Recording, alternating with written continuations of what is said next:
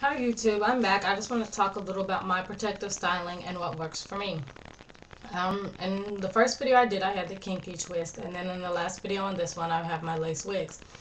I like wigs a lot, not just because, the look.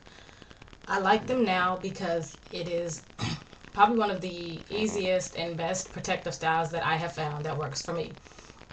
Being that I have, very dry, coarse hair, it's easy for me to keep my hair in cornrows because that way retains the best moisture for me. With the wigs, I can just keep my hair in cornrows, take them off when I get home. Um, Even with this wig, this is a lace wig. Still the same thing. It's on a little longer, but it keeps me out of my hair, keeps me from manipulating it a lot, which, a lot of times it can be good, but it can be bad. For me, this is what works for me. I'm still experimenting with my products, even with my glycerin and my hair being in cornrows. Sometimes I can feel that it still gets to be a little dry, and I do spray my braids with the glycerin, my cornrows.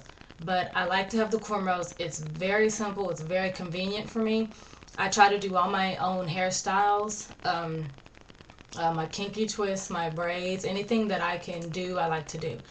But since, having two little ones and working full time, being in school full time, even though I just go online, it's still hard and I don't find the time that I used to have to be able to do my micro braids and just individual hairstyles like that. So, um, with me doing the wigs, I have seen a lot of growth in my hair. It protects it from the elements, whether it's the heat or the cold. Just having something on my hair to help also, like I said, block the elements and retain that moisture for me. Another thing, I'm not sure if I mentioned it before, is I don't really use shampoos anymore. I just conditioner wash. The last shampoo I used was the Dr. Bronner's, probably maybe 6 to 8 weeks ago.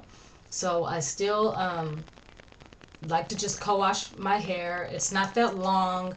It's thick, but it's not that long. So it's easy for me to do, I guess, now. And then I also, because I'm not using a lot of product in my hair, I haven't used my shea butter mix in a while. I've just been using my glycerin spray because my hair has been cornrowed. I've just spray it on there in the morning and at night, like I said, when I have a wig that I take off every day. That's when I just spray it on there. Now, my lace wigs, with me, the type of adhesive I'm using, I probably only get a 2 day hold at the most, a really good hold. By the third day for me, it's lifting. So what I usually do is I take it off, reapply it. Sometimes I will wash my hair in between, but that's if I'm going to switch to another wig or so because it takes pretty much all day for my hair to dry. And like I said, it's not even long. Um, but other times I'll just, take it off, let my hair breathe for maybe that day. Um, Redo my cornrows. Sometimes I will put my shea butter mix in there, but this time I didn't. I just sprayed my water glycerin mix on there, and then I reapplied my wig, and it'll probably be off again maybe Sunday or Monday, and then I'll probably take it off and wash my hair this weekend. And I might not put this wig back on. I might go just back to my regular wig, um, just because I feel like it.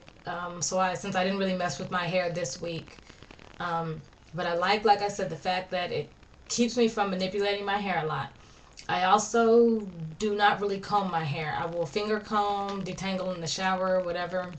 Once again, my hair is not that long, but it is still very, very coarse, so I try not to manipulate it too much to keep the breakage down. I have very minimal breakage, if any. Mostly probably just natural shedding because, like I said, I keep my hair up. So I try to just stay away from a comb for now. And since I'm not actually really styling my hair and just keeping it in braids, I don't have to, um, use a comb. I can just use the comb to part it for my braid, finger comb through that little section, and then braid it back up. If I was doing some styles like twist or something like that, then it would be more of an issue for the detangling. So this is just what works for me. You know, different things work for different people. I'm still trying to find some products that I like. I'm in love with the glycerin since I tried it. I'm still liking the shea butter mix that I use. And, you know, like I said, I'm still just trying to find what works for me. So I'm on YouTube trying new ideas every day, and you know, you guys should do the same. Sometimes, if you find something that works for you, that's great. If you're still looking, keep looking. Don't get discouraged. There's a lot of videos out there that can give you a lot of help. And that's where I get a lot of my ideas and help from. There's hair forums, there's natural hair forums, there's just regular growth forums, forums for whether you have a relaxer or whether you're natural. So just, you know, take your time, look on the internet, read a book, you know, and just ask people and, you know, find something that works for you. Because what works for one person might not work for another, as we all know. It's trial and error.